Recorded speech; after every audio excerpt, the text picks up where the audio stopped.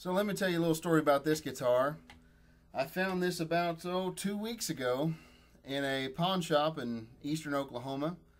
Me and a friend of mine just happened to go in, and I said, man, look at that ugly old thing. And I got to looking at it, and the more I looked at it, the more I thought, man, some old hillbilly made this thing or something or other, and just slapped this thing together and got pretty lucky with it. I mean, it sounds really, really good. I jammed with it for a couple of days, and I didn't have anybody saying, you know, man, that thing ain't worth a crud.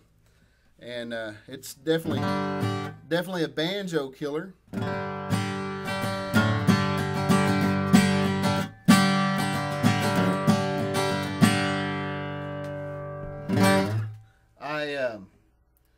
I believe it's a mahogany neck and like a figured mahogany neck, and looks like Brazilian rosewood back and sides.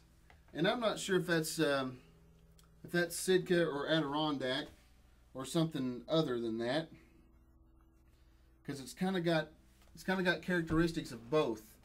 And so I'm not really sure. It looks like a Brazilian rosewood fingerboard on it. And the headstock is about a ½ inch longer than it needs to be, than a traditional Martin would be. And the pick guard is as plain black and as cheap as you could possibly get, I think. But I really like this guitar. I'll play a little bit more for you.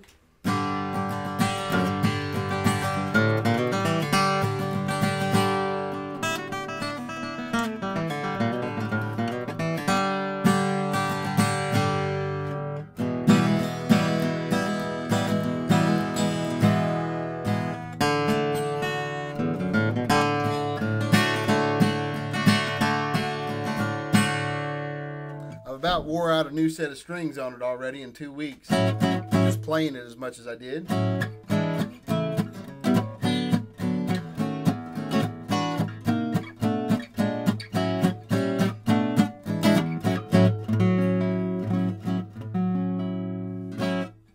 But man, I really dig this thing.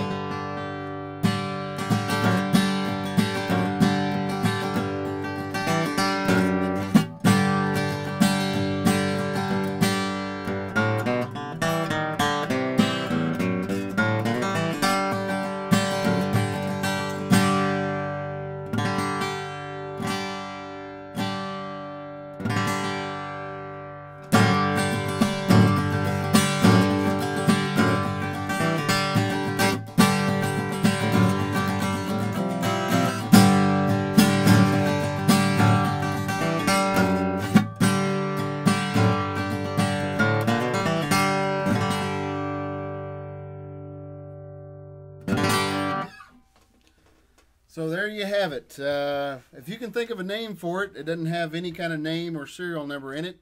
If you might know something about this guitar, please feel free to message me through YouTube. I'd like to know more about it if anybody else does.